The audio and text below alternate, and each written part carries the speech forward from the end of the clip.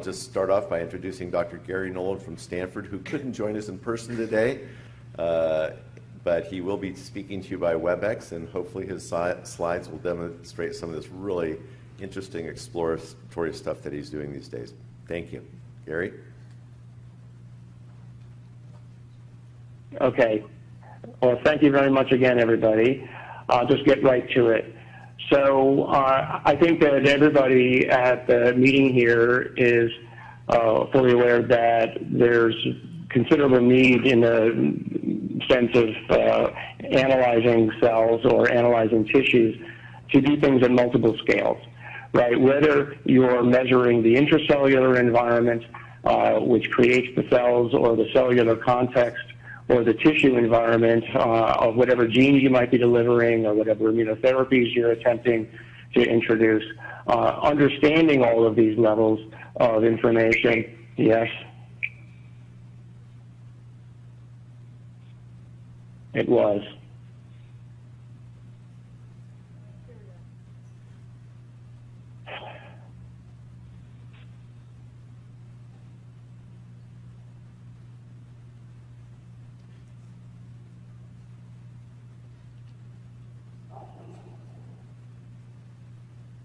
Do you see that?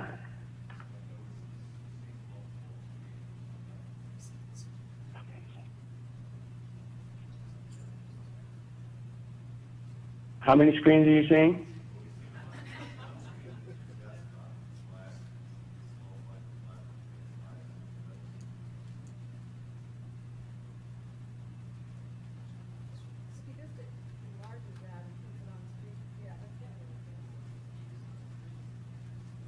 You should just be able to see one screen.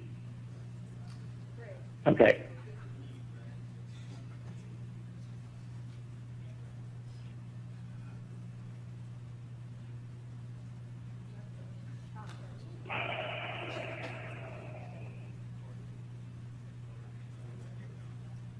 I know, 1 second, I'm changing the resolution and maybe this will fix it.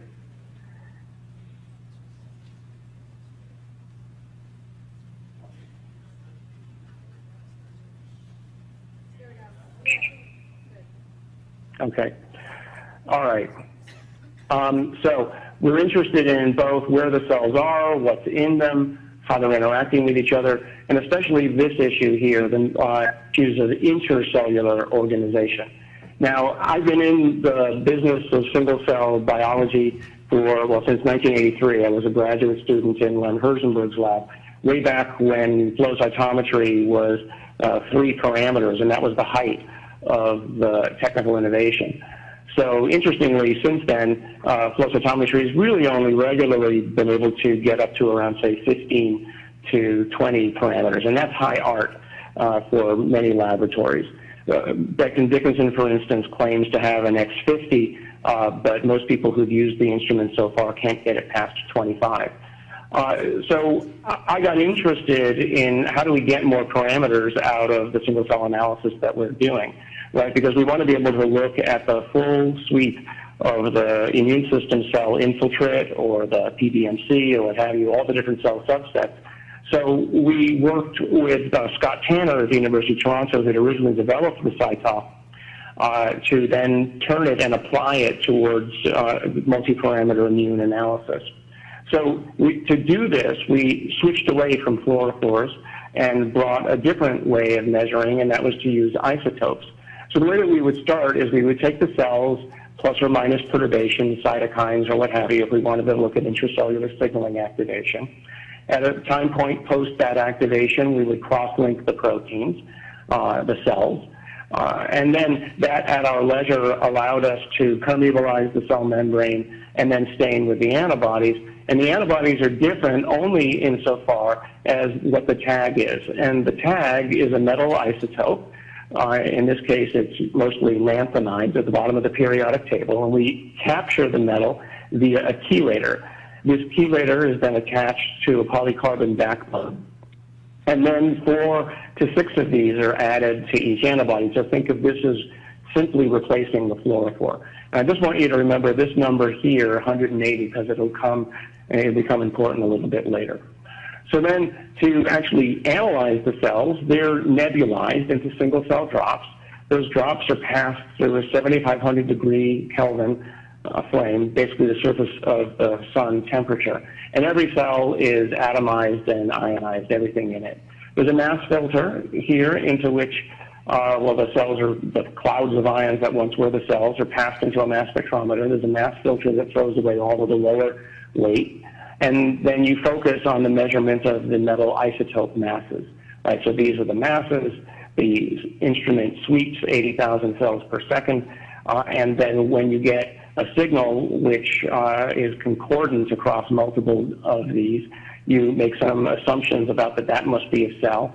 You then digitize the information, and now you've got a 45-ish, in this case, dimensional plot. That's, of course, where a lot of the trouble begins, because now you have to think of how am I going to deal with 45-dimensional information. Every plot or every sample I look at, I can't be looking at all the 2D plots and try to figure out what this is.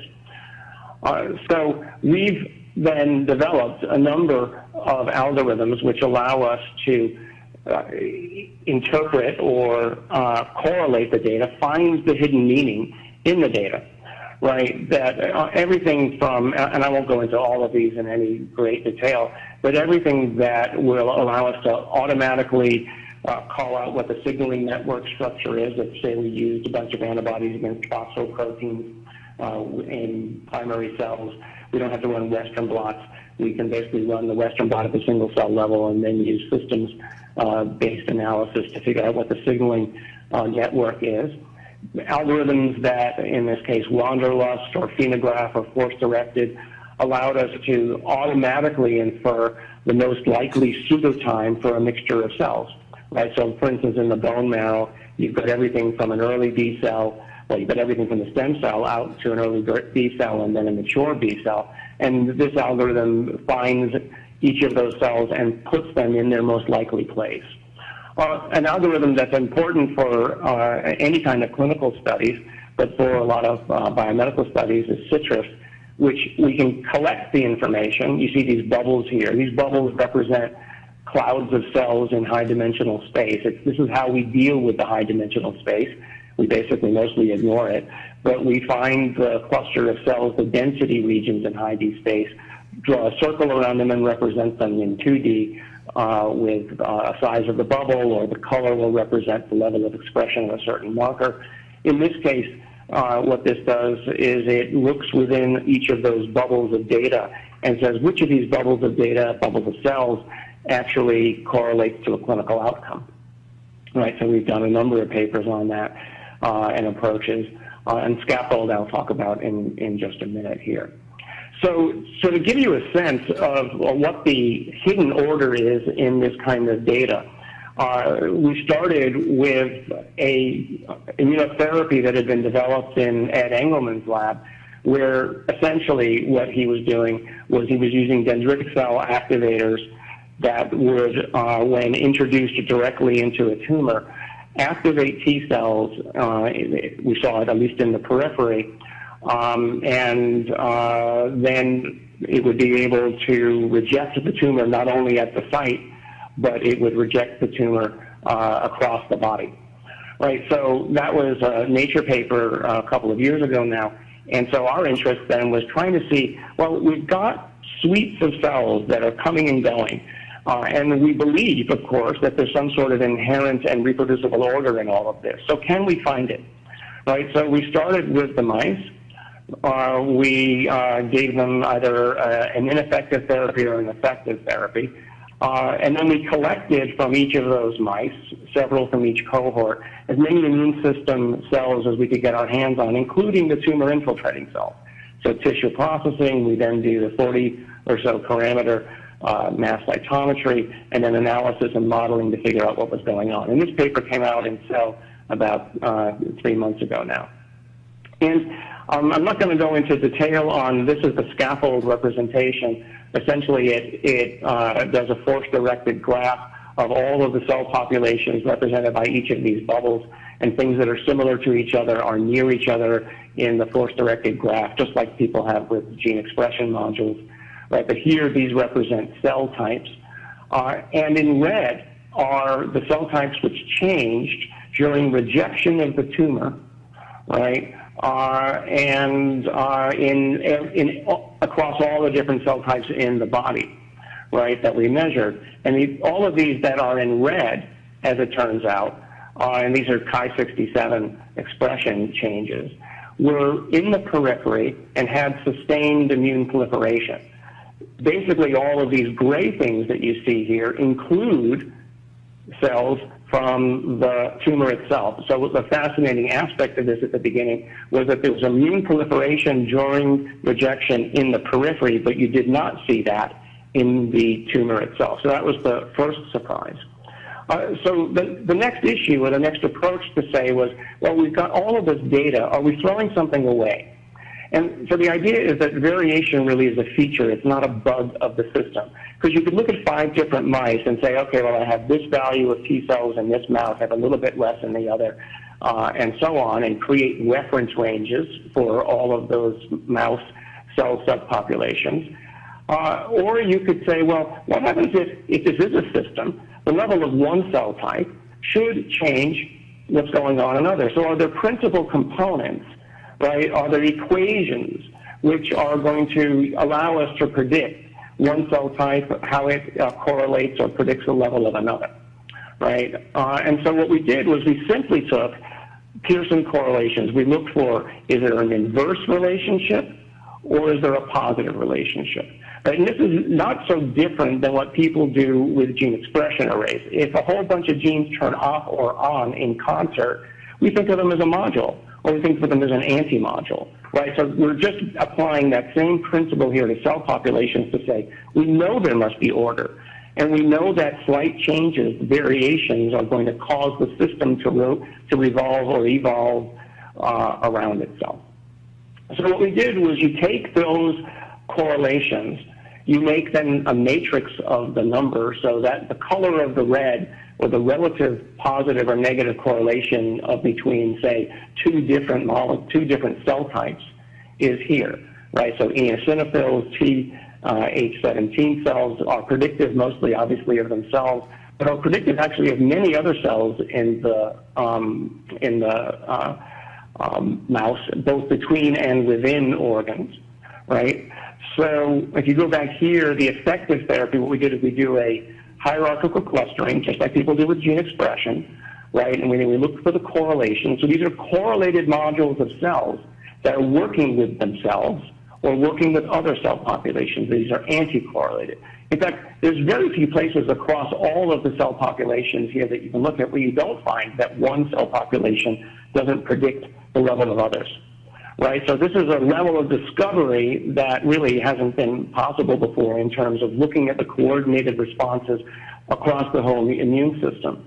Now, if we take the order of the cells here, and then we ask, are there correlations in other samples, say the untreated or ineffective therapy, you find, in fact, that the order that we perceive here is not found in the ineffective therapy. So basically what it's saying is that something has changed from the untreated. The cell populations that are coming and going, they've reorganized themselves like little armies into a different order. And that doesn't mean that in the untreated there is not order, right? We can take the same cell populations and do a different hierarchical or allow them to hierarchically cluster. They find their inner order, right? So there's order at the beginning. You wouldn't be surprised about that. But there's a reordering of those modules, right, from beginning to end. And perhaps that's not so surprising, because we know, for instance, intracellularly, we have multiple proteins that are busy doing many different things under a particular instantiation of, say, an environmental input. They reorder momentarily. They come together, do what they need to do, and then go off to do many other things, right? They're carrying out their various functions. We're just seeing this at another scale. It's kind of a fractal way of thinking about it. So the first thing is, we're going to need eventually a new language to understand these intercellular modules, how one of these modules tells us about cells that are talking to each other. And also you need to think of these as virtual neighborhoods. We'll get to this issue a little bit later. So the first author, Matt Spitzer, had a great idea to say, okay, well, we find all these modules, which ones might be important? And so his idea was pretty straightforward. He ordered the modules, right, ordered each of those spots in that last matrix according to the number of other spots that it might be correlated positively or negatively to. So this cell had positive or negative correlations to many other cell types in the system, all the way down, right, in this reverse time order, down to a few cells that don't really talk to anybody else. And so for some of them then, that he had sufficient surface markers, he was able then to go to the flow cytometer, sort those cells, put them into a naive mouse, challenge that mouse with the tumor again, and show, in fact, that this cell population, the memory CD4 positive T cells, was in fact the cell type which was capable of preventing the tumor. This was the systemic immunity, right? And so this is how the paper got into a cell, was that we found two things. One, it was in the periphery, and two, it was a CD4 positive T cell that was carrying out the actions, not a CD8, as many people might have presumed. Now, interestingly, I think that this is a signature of things that are going on in many different kinds of rejection scenarios for tumors, because we then went and looked in human melanoma patients who had been treated with anti-CTLA-4 and GM-CSF, a different immunotherapy, obviously, than what we were using in the mice. And we found, interestingly, that the same cell subset, the CD4 positive T cells, which were analogous to the cells which we saw in the mouse, was in fact the cell population that correlated, the cell population that best correlated for an increase in responsiveness to the therapy itself. So I think we might have a pan-therapy signature for an effective immune response. I suspect that we're going to see this as well in other diseases such as influenza or other kinds of inflammatory events that involve a pro-action on the part of the immune system to get rid of an invader. So yet to be determined, but I think that that's what's going to be the case. So here's something interesting, right? Here you have the suspension cells, which are running around the body like a whole bunch of ricocheting marbles. They're doing things. They know what each other are doing.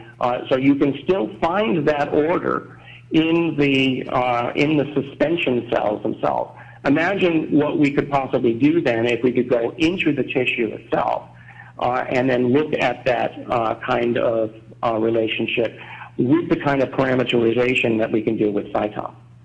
So I'm going to show you two techniques today that we've developed for doing this.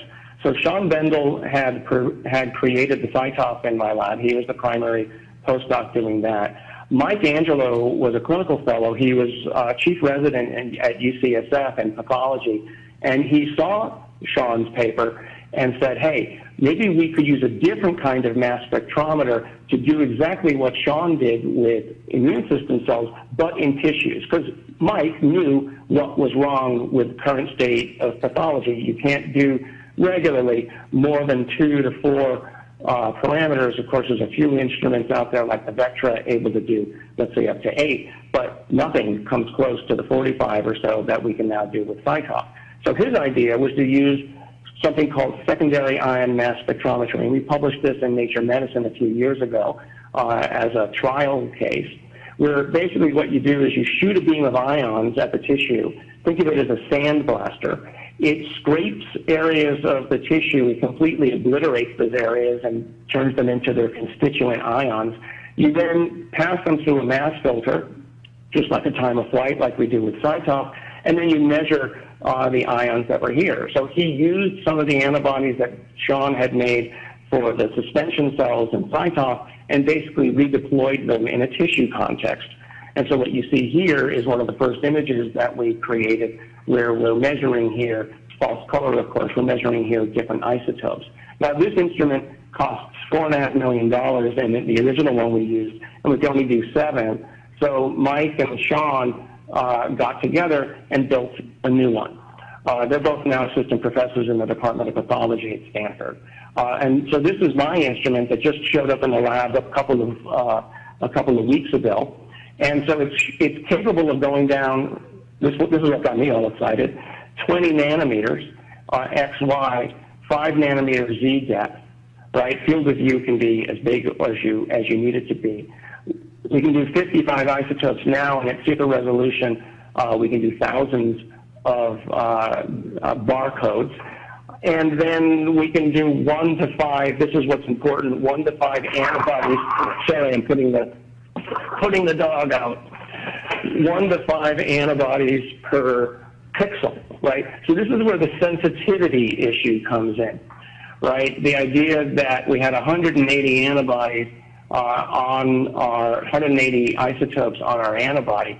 This instrument is essentially 5% ion efficient, meaning that if there's 100 ions there, we can see 5 of them. So we had 180 ions on the antibody, we pretty much see every one. And its dynamic range is incredible. So this is where the sample goes. That's the ion gun. There's room for another ion gun over here that has different characteristics, but this is now up and running in the lab. So the idea is clinical tissue biopsy, stain with the elemental isotopes, use this to scan, collect those ions, do the time of flight, count what the ions are for each of the channels, and then recolor the pixels. So here's some of the reagents we've already validated for this that work together in high-level panels. And so there's just some high-res images that we've done. So now we're doing not 7 at a time that we did for the Nature Medicine paper. Now we're doing 40 or so at a time, right? So, and it's of course, quantitative. There's no problem with immunofluorescence background for autofluorescence because there's no such thing as automass, right? You just don't get that. So we can tune this to see beautifully all of the antibodies that are there, right down to the single or near single molecule level, right? So in this case here, it's just red is the mentin, green is SMA, blue is the double-stranded DNA, and then using another set of markers, these are looking at infiltrating mast cells. You can see them quite nicely here, here, and here, right? At, again, very high sensitivity. Here's some work that Mike has been doing with Genentech using some PD-L1 tumors. They're positive in the tumor itself. And here in this particular biopsy, this patient, the PD-L1 is immune positive, right? So red here are the tumor cells that are expressing PD-L1. And in this case, there are some rare immune system cells scattered around here. Here they are. That the tumor is the immune system is expressing the PD-L1, right? But then we can look at all the other markers, CD3, CD8, CD4, FOXP3, right, the transcription factor, important for Tregs, CD31, et cetera. And then we can ask simultaneously where some other transcription factors are, where are the B cells here, and whether the cells are dividing or not. Right, so and on, up to 35, 40 markers measurable. And then this information, of course, is now quantitatable, right? So the objective, of course, for such quantitation is to do that kind of analysis that I mentioned before, where we basically backtrack. First of all, we would quantify all the cell populations. We would then look at the clinical data and look to see whether or not just the presence or absence of certain cell types is going to correlate with the outcome. But also now, as you'll see, I'll show you towards the end of the presentation, we're going to be able to look at cell neighborhoods, right? How close one cell is to another and whether these cell neighborhoods in fact correlate, right? It might not have anything to do with the cells independently. It's going to be the cells and the context in which they're found, right? And you'll see what I mean by that in just a moment. And we can also measure things like metabolic molecules as well. If you've got an antibody against it, we can basically get it. And this, of course, is all usable on FFPE tissue. So that the sensitivity is what allows us to turn to the FFPE tissues, which, of course, are probably one of the major archival tissue bank materials.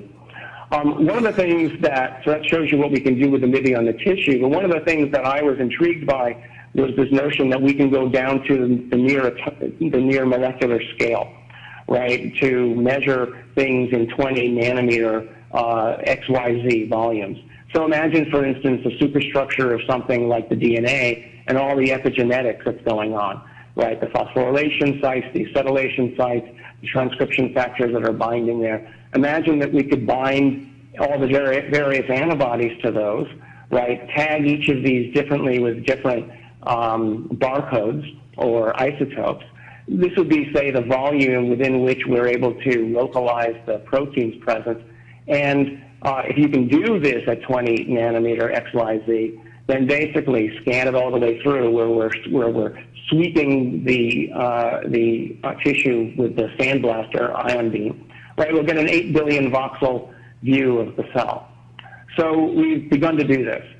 So here's now just looking at the phosphorus in the backbone of the DNA, where both red and green are DNA, or phosphorus, right? But we've just basically thresholded it to say dense regions of chromatin, say euchromatin, are green, and then just lower levels of open chromatin are red, right? Or less dense regions are red. So you sweep through, and it's just like, say, an MRI, where we're sweeping through all of that, and then we build up a three-dimensional image of the DNA, where we can actually now already trace the chromatin superdomains, right? So all the kinds of epigenetics I think people are going to be interested in, and we'll be able to look at this in the context of the whole cell, right? The whole nucleus, and where those things are in the nucleus.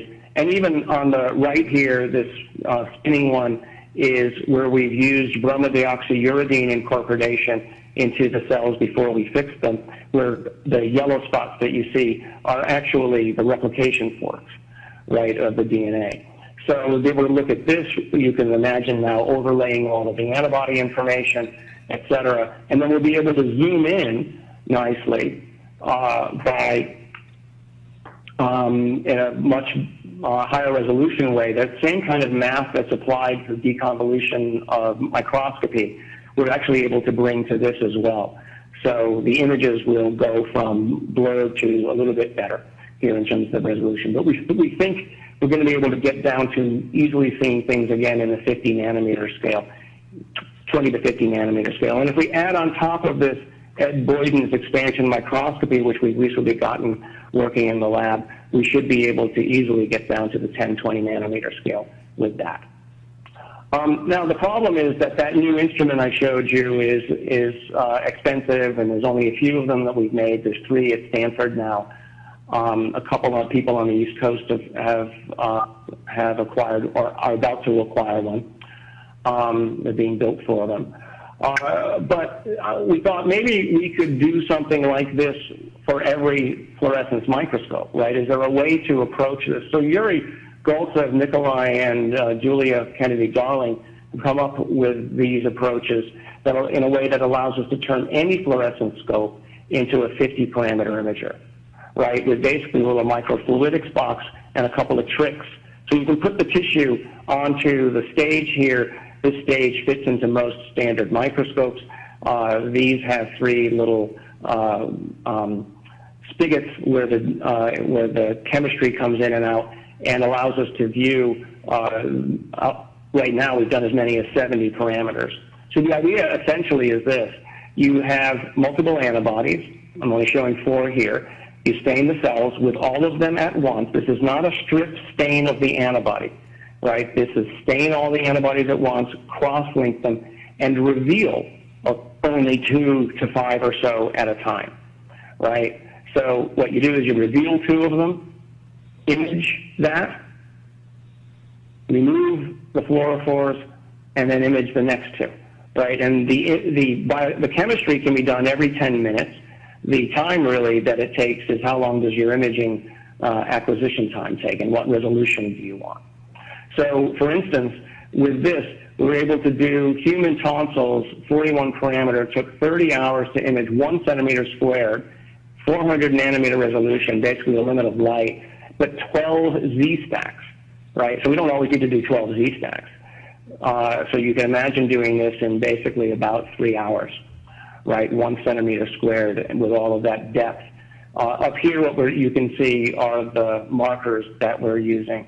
And you see, every set of 3 is a different view of the image, right? So we can go right down, those pictures that you saw there are right down to the cellular level, right? So this grand view of the human tonsil, we can measure everything right down to the cellular level, and it's in 41 parameters, which allows us to do some unique stuff. Right now we have everything that we could do with Cytol, the idea of looking at the breadth of the immune system by all the markers to call out the cell types as they are, resident in a particular context of the tumor and or of the tissue, and ask questions about who is its neighbors. Here's just another view of it. That's the same tissue section, but imaged with different sets of fluorophores at a time, right? And you can see that this germinal center of a follicle, a human tonsillar follicle, there's some pretty interesting views there. This works in also needle biopsies. So, for instance, looking at kidney acute cellular rejection, this is human now. Here's 5 different patients who are undergoing rejection, right? We can go right down to the cellular level again and look at where all the CD4, CD8 cells are. We can do the same thing and look, for instance, at where CD106 and CD40, 2 different dendritic cell markers. You can see these as well, and you can see that obviously they were overlapping. But patients are different, right? So what are the differences? Why are one of these different from the other, and is the form of the rejection similar? Open questions, but now we have the tools to answer those questions and not just say, hey, T cells got more, right? Or there's fewer B cells, right? Now we can look at the tissue destruction, where the tissue is being degraded, et cetera. So that basically, though, begins to, beg the question, what about the cell neighborhoods, cell context, who's near whom? Are there particular niches, right? So what we do is, with those images that I showed you before, we start by determining where the cells are. We do a computational sequestration of where each cell is, segmentation of the cells. We collect the information that is within that cell segmented region. So we've got the algorithms that do all of that, right? And then we have some of the algorithms then are able to look at the cell markers and decide what is that cell, right? You have a reality list or a reality matrix against which the expression levels of the proteins on each of these cells is compared, and you say, oh, this is an NK cell, this is a that. So you can see the color grade all the way down here. We're able to nicely do this in 20 or 30 at a time. What we do is we go back to the tissue itself and recolor it, right? The original information is still there. We're just making it visually easy to see, well, what's going on, right? So obviously, we can see that B cells here, yellow, all the way around. These are the B cell zones, and then in here is another, some of the vasculature, right? So that's a normal BALB-C. Here's a lupus mouse. And the first thing that you can see by eye is that there's an incredible change in the neighborhoods, right? The cellular organization of the tissue. Some of the organization is still there, but then there are these invaders, right, which end up being the double positive T cells that are the B220 double negative B cells, right? So if you go down here, you have a higher resolution, right? And so here's the B220 positive double negative T cells in red. And they, interestingly, are not scattered uniformly throughout the tissue. They're found only in particular regions. So here's the view of BALB-C and early and late disease. And you can already see, these are 3 different spleens, you can already see the changes that are beginning to occur as the disease progresses to basically a complete reorganization of the tissue. So that's just the visual take on it. So what we did then is we go in And we created we actually got 3 or 4 different algorithms that do it in different ways to make sure that we're not fooling ourselves, and they pretty much come up with the same kinds of answers. You look at a cell, you ask who its neighbors are, you turn this, you say, okay, well, that's an example neighborhood. How many other times do I see this neighborhood, right? Of course, cells can involve themselves with different neighborhoods. So we're not limiting ourselves by saying once we found a neighborhood, we take it out of the running. We can now look to see whether P cells here, F, have their own neighborhoods. And so you can then take that bubble concept, the notion that cell types where we put in the bubbles and represent them in a 2D plot. Here we're taking the neighborhoods. So here what we're doing is we're taking the most representative neighborhoods from a healthy BALB-C, throwing them on this plot, right? It's a self-organizing plot. And now we can ask, well, are there different neighborhoods in the lupus? And here you can see, in fact, that there are differences. In fact, there's 3 different neighborhoods that have changed in the MRL in terms of they've appeared, right? So these are cell contacts and neighborhoods that are not found in the BALB-C. So this is a measure of the disruption, right? It's a downstream consequence of it, but I would suspect that somewhere in here is the actual causal event that's helping to drive the continuation of the lupus, right? And then interestingly as well, there are health-specific neighborhoods that go away.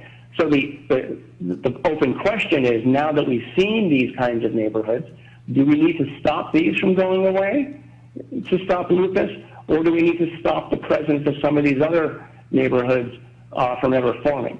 And so one of the things that you can do is, and that we are doing, is we can take the healthy BALB-C, we can do those kinds of correlation matrices I showed you at the beginning, and watch how they change, which ones come first and go last, right? And then that would then begin to generate hypotheses about what the outcome would be. So you could imagine with this kind of an approach, taking pretty much any disease where you can get beginning and end, you can get the tissue out itself, and then automate the finding of the cellular neighborhoods, and then determine which ones come and go within in the context of the disease.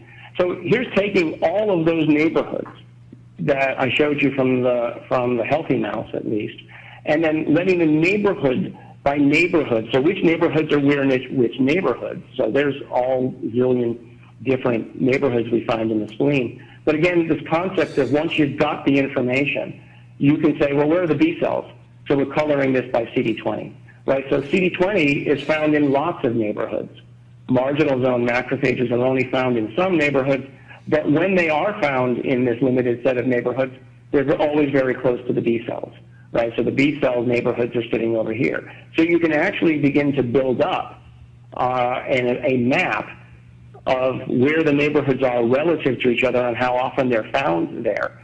So you basically get a view, a gestalt of what the tumor looks like, not the tumor, or the tissue looks like, and what neighborhoods are near which. And while I don't have the data here to show you this, the most interesting thing that's come out of this that we found is that the B cell is not a B cell, right, in these tissues. The B cell and the expression level of even the common markers that we all think of as defining that cell are different depending on which neighborhood they're in, right? It might only be a 10% difference, but they are reproducibly 10% lower in one neighborhood compared to another, right? I mean, probably no big surprise, again, but nobody could see that before, right? Because we didn't have access to the kinds of deep profiling we can do here. We only looked at it previously on a FACS plot and saw a spread in the histogram. Now the spread, we know we can assign to neighborhoods within the tissue that we might be measuring. And then we can go back, as I basically said before, and figure out what all of these different neighborhoods mean and essentially double check on prior knowledge and make sure that we're not seeing something we shouldn't see, but then also discover new things. And I can tell you, we've probably figured out about another dozen, like we need it, another dozen cell types alone just based on the co-expression patterns, but then found all kinds of interesting correlations, if you will, of the neighborhoods and how some are appearing or disappearing in various disease states. Okay, so what I hope I have gotten across to you is that obviously we know cells coordinate transiently for multifunctional goals, but I've shown you as well, hopefully, how those can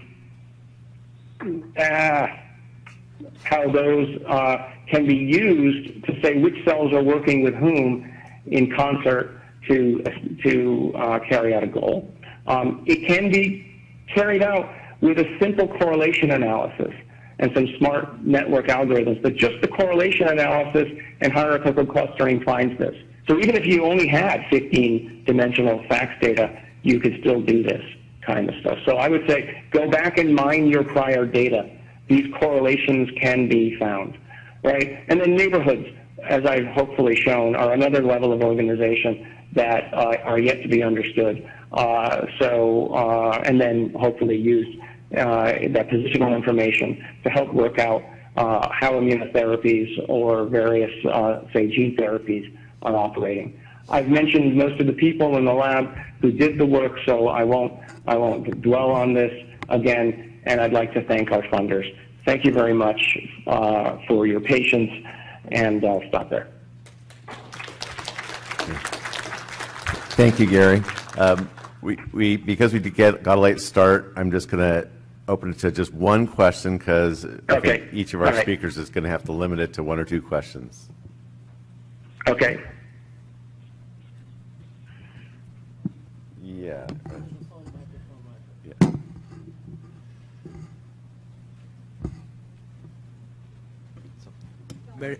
Hope I can hear him. Okay, very interesting talk. I was wondering if, because they have so many dimensions, the analysis, I was wondering what type of statistics are used to make significant clusters, or let's say to filter out the background. Can you repeat the question? Oh, yeah. There is a lot of dimensionality on this type of analysis. Yeah. So actually, we're communicating through my cell phone, which is in the back, so he can't probably hear through this. So the question is, well, I guess I have to go back to the phone there, right? Sorry. Oh, this is high-tech mode. Yeah, but actually, it's kind of invisible. If you go back to the speaker thing, you go right into the phone. And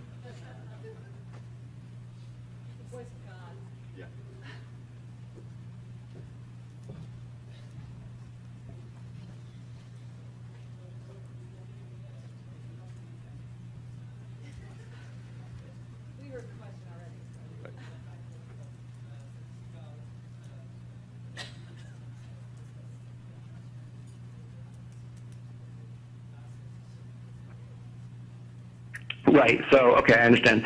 So, first of all, for finding the clusters in high-dimensional space, that's just a density algorithm that basically says these cells are near each other, and those kinds of clustering algorithms are pretty well established in a variety of fields, not just us. We didn't invent a lot of these clustering algorithms. They're standard mathematical tools. I think the other question, though, that you, let's say, ask is these correlations. How do we overcome the Bonferroni correction problem? And of course, that's always there, multiple hypothesis testing.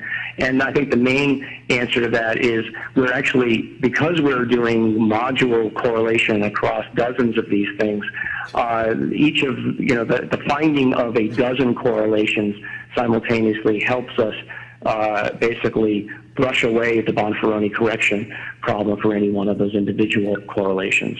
Because we find the modules across dozens of cell types we're using, and it's, as I said, it's reproducible from experiment to experiment. Okay, thank you. I hope that helps. And I'm sorry that so many things went wrong with the projection, et cetera, at the beginning. Anyway, thank you very much, Gary, and Appreciate that. And we're going to move on to the next speaker. And we were Thank reserving you. Right. we were Okay. reserving 5 minutes for question and answer, but we're going to cut that in half. So I'd like to welcome the next speaker. With Dr. Rong Fang from Yale, will be kind of extending this complex analyte analysis here, and he's going to speak on single-cell 42-plex cytokine analysis to monitor immune therapies. Thank you.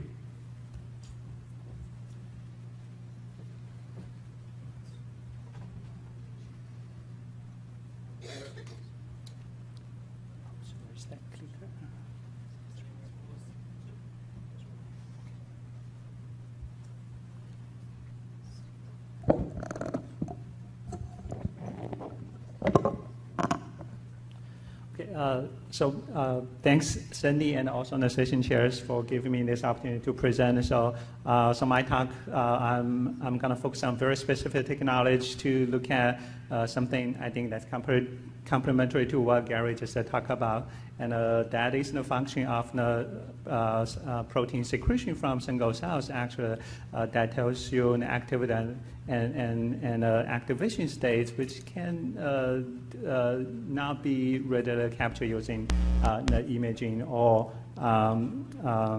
the sort of the cytometry technology. So I will.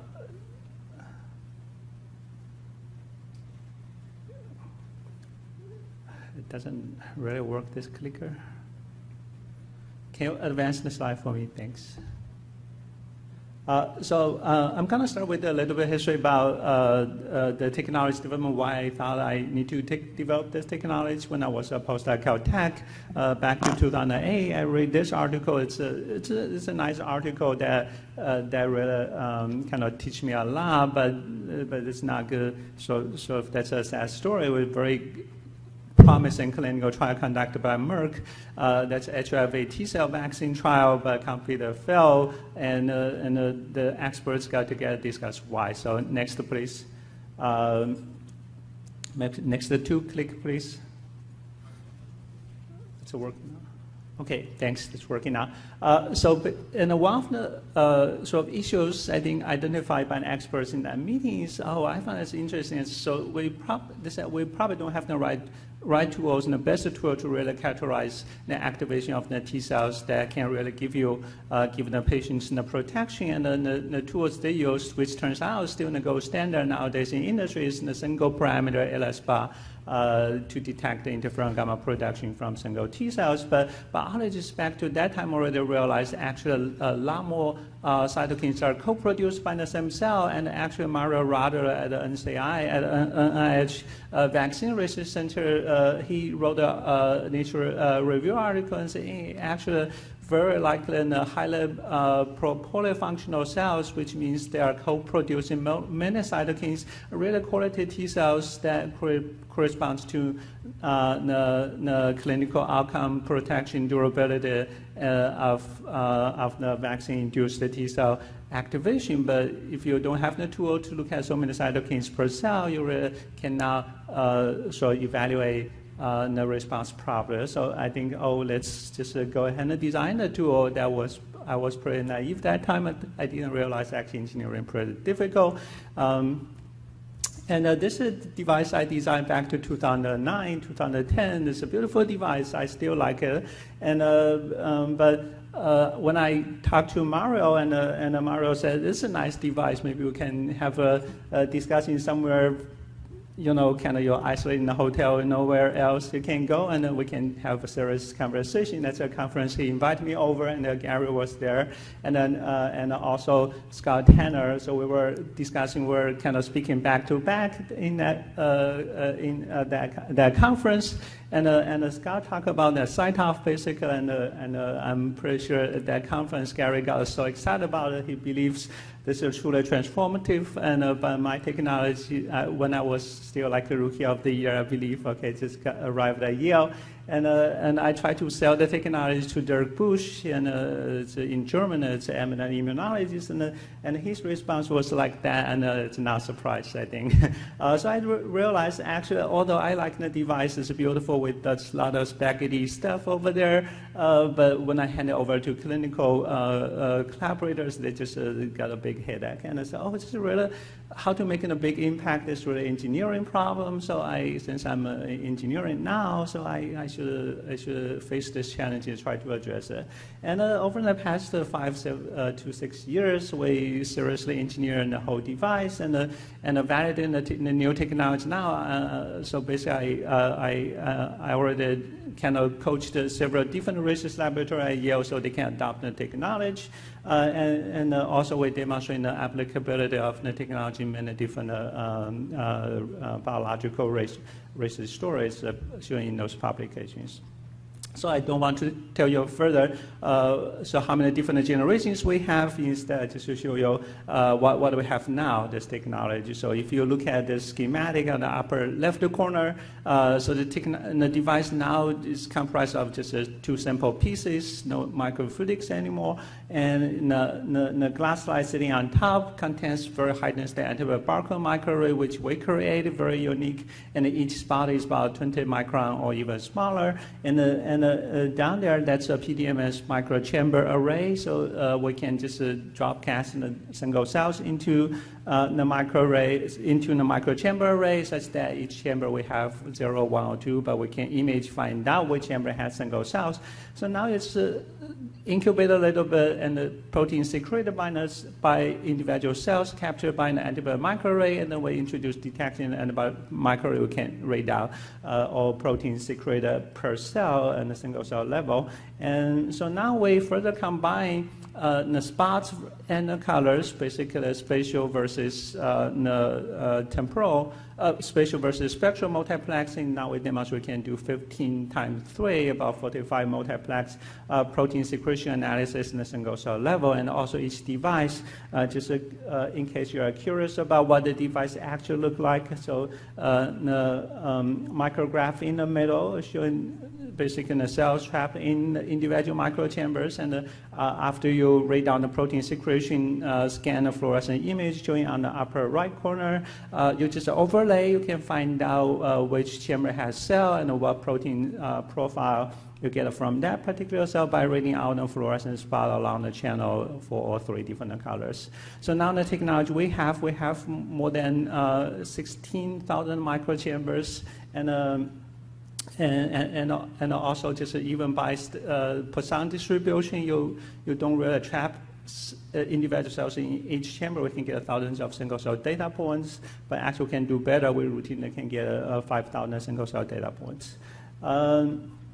So now get back to the question is how to further scale up, how to give it to more people's hands. I'm an engineer. I want to really kind of deliver the system to real biological research. And it turns out the best way to do is really to get the commercialization process started. And there's a company, Sean McKay, sitting down there, and me co-founded about 2.5 years ago. And now we are getting very close to deliver the first beta test instrument, as well as the cartridge in the device that combines everything I just talked about in the 2 slides ago.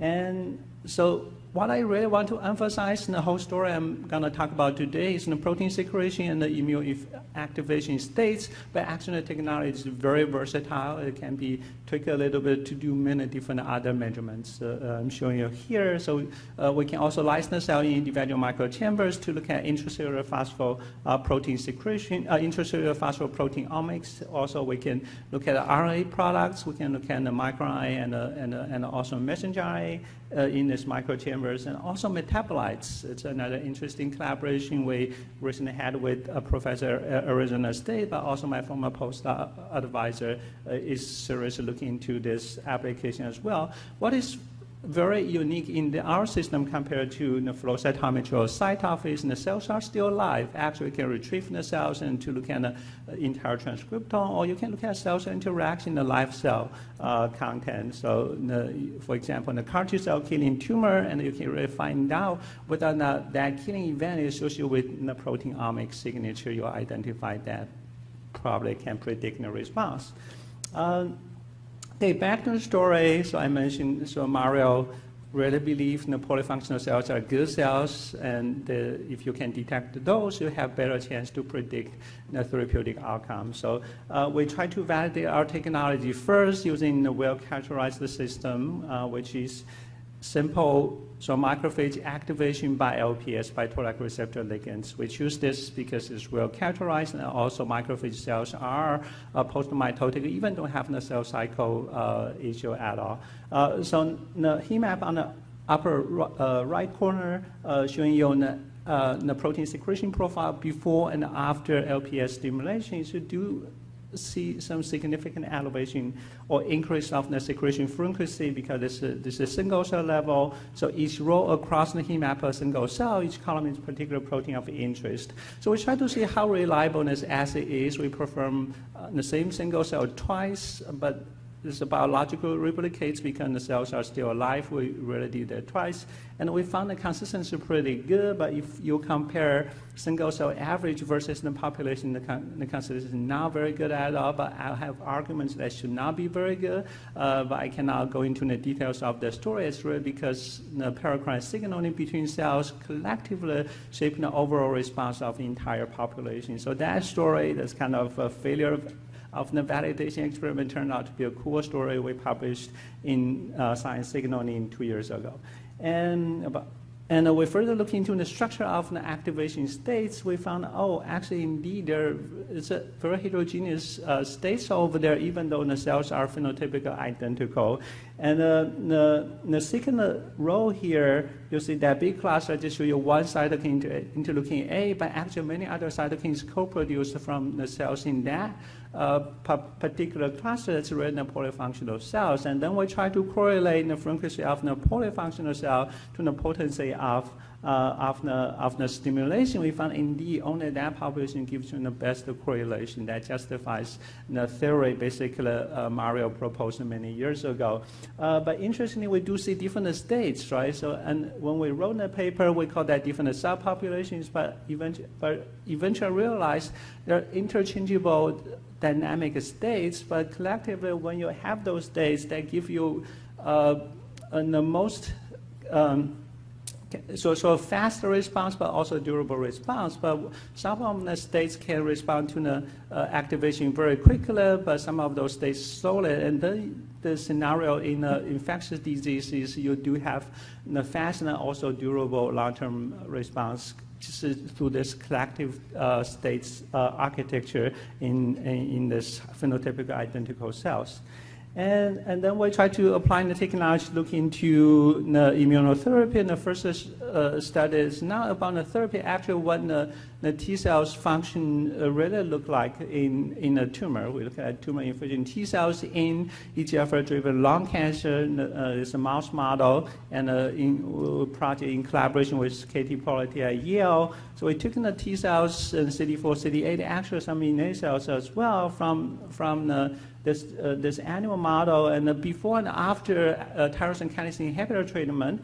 And so we found a very interesting, I keep an analysis relatively simple. There's a secretion frequency of CD4 and CD8 T cells isolated from tumor. We found actually before erlotinib treatment, you have a lot more T cells because the tumor is big. I think the frequency is probably lower, but you have a lot more T cells. When we look at their functional states upon activation, they're not very functional or they're not very active at all. But after erlotinib treatment, I think the T cells very much fewer and a very because the tumor shrink, but we found that they are pretty good quality T cells when you look at the spectra or the diversity of the cytokine production from those tumor-infiltrating T cells.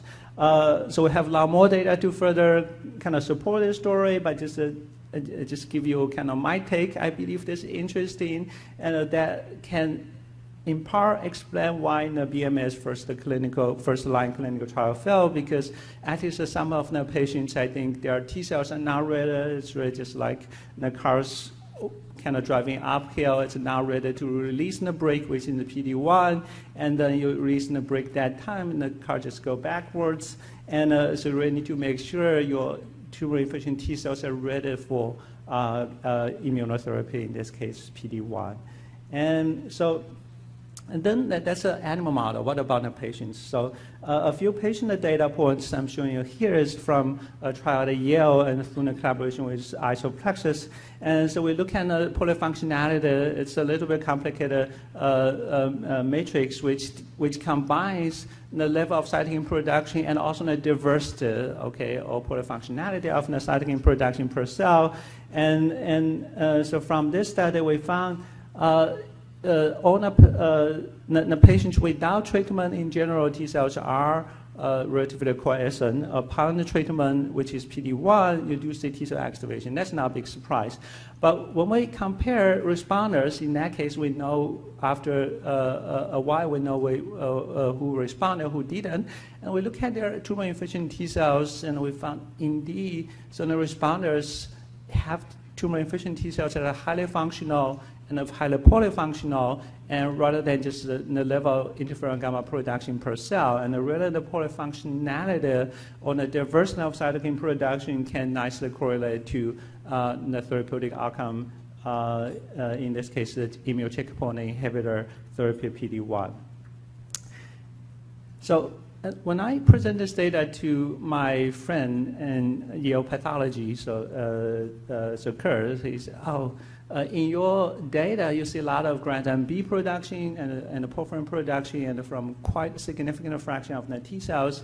But when I look at my pathology slides, I just don't see a lot of those T cell activation. I do see a lot of T cells there, but the porphyrin producing cells and the granzyme B producing cells are much fewer than what you see. But I think, okay, it's a different message you get. So what you are seeing from your pathology slides is sort of what the T cells are doing in vivo in a physiological condition. But in our case, what we are telling you is the capability of the T cells, whether or not they are able to to kill tumor eventually. So he said, oh, actually that is nice explanation. That probably is good explanation, because if all the T cells are activated in tumor, you very likely have huge toxic response. You're going to kill the patient before you kill the tumor. But if you have good quality T cells, the patient is going to respond sooner or later, just a matter of time. I think that makes perfect sense. Now I kind of also a puzzle I had for a while that finally I believe that makes sense.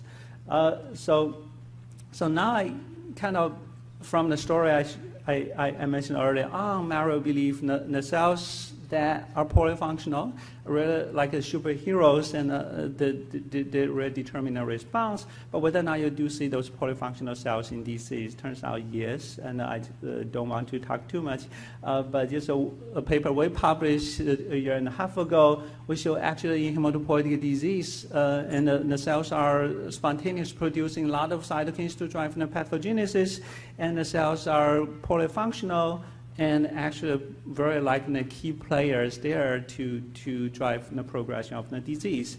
And so we did the first experiments with Ross Liver and Memorial Sloan Kettering Cancer Center, and it gave us the unsorted bone marrow cells. I thought that would not work because everyone studying hematopoiesis knows the hematopoietic hierarchy is so complex, right? So without sorting, so I think our technology, side off, you can look at tens of thousands of cells or even 1 million cells. We only have a few thousand cells. I thought that would not work, but turns out no. We got a very interesting data.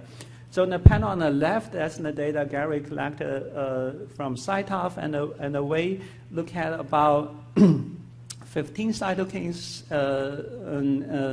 produced from unsorted whole bone marrow cells. We found actually very similar clusters we saw when you look at, for example, in the blue dots there from the cells actually from a control bone marrow or healthy mouse model or wild type. And the ones showing in red dots are the single cells from the MP and the mutant mice.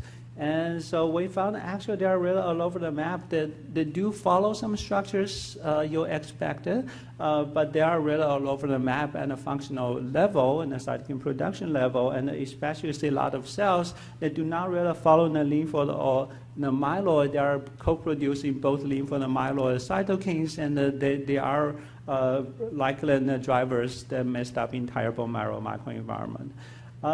So in the last couple of minutes, I want to share with you sort of how we further take on this technology to look at the clinical trials. Kind of my dream early on 7 years ago. Can we help in the clinical trial? We don't fly blind anymore.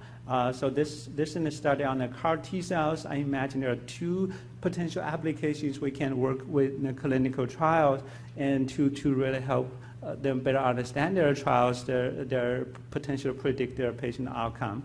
And the first is, which is exactly the topic of the symposium, whether or not you can characterize the immunotherapy products as a QC process, for example, before you put it back to the patients. And then the second is, if you infuse the CAR T cells back to patients, whether or not you can constantly monitor what the T cells are doing or what the T cells are still capable of doing.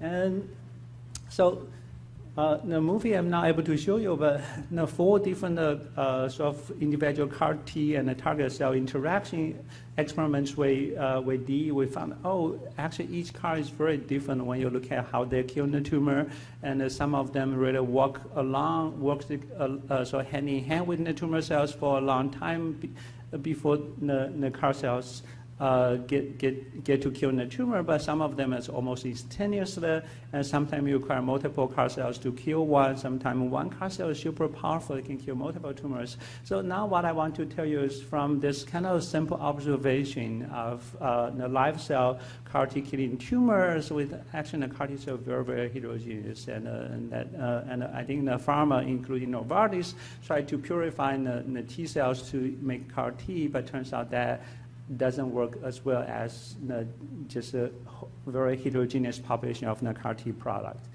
And then we designed this panel. Actually, Isoplex is further put into the collaboration. It's the largest cytokine analysis panel at a single cell level for CAR T activation evaluation.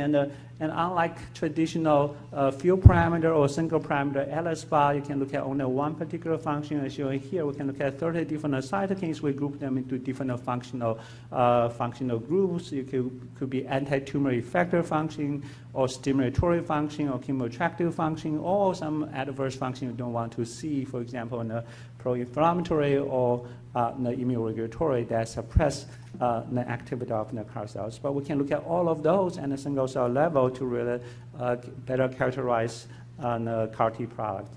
The data we collected a while ago with Novartis showing it's very, very heterogeneous. Actually, indeed, even though they have the best manufacturing process, very good SOP, they can make sure the manufacturing process is highly consistent, but the CAR T products are very, very different because the patients are different. So this is really patient-specific therapeutics. So again, what you are seeing is the CD4, CD8, and also combined so polyfunctionality or polyfunctional strength index plot for different donors, different CAR T products. So you see some of the very highly polyfunctional. Also, you can see different buckets, different functional groups, very different for different patients. But fortunately, I think the green bar dominates, which is anti-tumor response or anti-tumor effector function. That's good news. That means, okay, those CAR T cells very likely can do their job you'll expect them to do. And then we further collaborate with Kite, and through also in the Kite Isoplex collaboration in the non-Hodgkin's lymphoma trial. And this data actually Kite presented at AACR a month ago. And so I just show you the result and the outcomes, which is very exciting. And so this trial, they recruited 22 patients, and the 20 patients were analyzed using our technology platform. So we tried to correlate very simple thing. Okay, the polyfunctional strength index versus the objective outcome. When you look at the patient labels, patient codes there, and the responders versus non-responders, and the non-responders pretty much show very, very low polyfunctional strength index, except just one outlier over there, which is very exciting. So this, so I would like to emphasize the pre-infusion. So you can really correlate very nicely. So what they are capable of doing in the pre-infusion stage to the clinical therapeutic outcome of those patients. So Kite already realized a while ago, so the best predictor of the objective therapeutic outcome is the CAR T-cell proliferation post-infusion in the first 2 weeks. And we try to correlate these two things. We found is so far the only thing you can correlate very well to the CAR T post-infusion proliferation, and they try to combine these two together. So in the first 2 weeks post-infusion proliferation and the polyfunctional strength index, you do get a very good p-value to predict the therapeutic outcome. So that is, so I would like to sort of acknowledge the people in my lab who really contribute a lot to the technology from the very early stage of the engineering development, and also the application to different biological questions, and also my collaborators I didn't mention in the slides before, and also funding support. So thank you very much for your attention, and happy to take, one question. Thank you, and also apologize for messing up the everything. Thank you very much. So do we have any questions for Dr. Fan from the audience? Please use the microphone. Introduce yourself as well. Very nice presentation also. First, McBlain, Novartis. You mentioned proliferation. Do you know the cells are proliferating, or because we know after transfusion many cells locate to lymphoid organs, and are you measuring, is it a correlation with cell number or with proliferation? They can redistribute after. Yeah, first of all, I have to say I don't know the details, the data from Kite. Okay, maybe I really don't know the details there, but I'm pretty sure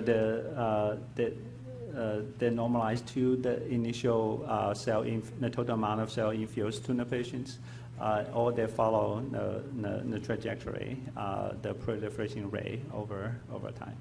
And but what I really emphasize, which is kind of related to what Gary talked about before, is the environment does matter. But why in our case, we can look at the pre-infusion product activation that gives you a nice correlation. I believe eventually we do want to follow the patients and look at the tumor efficient T cells, but CAR cells, they're little monsters, they're not natural native cells we can find in our normal physiology, normal immunology. So they really do what they are supposed to do very kind of stubborn way. So if you can characterize them pre-infusion, you do have reasonable good prediction. Something I didn't mention, which kind of the superhero versus villain story, those CAR cells could do something very bad, which happened just a couple of days ago to Kite and a few times to Juno. And so we really hope we can also find out some clue from the pre-infusion activation to predict the toxicity as well. So Dr. Fan, can you stick around for a while? Maybe we can move on to the next speaker. Ask